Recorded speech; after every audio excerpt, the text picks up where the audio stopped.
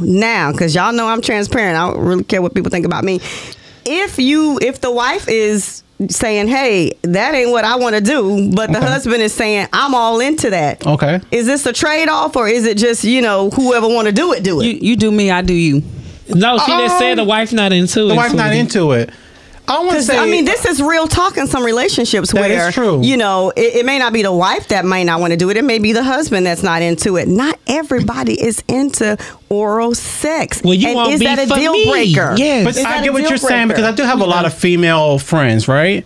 And based upon their conversations, some of them may not. They're not into it. They're not into it. Can I say something, though? It's real talk. A lot of people have unprotected sex. And let me just put this out for y'all dumbasses. You telling me you okay with a penis and a vagina being unprotected in your private area where they have to stick it in you, okay? It's going up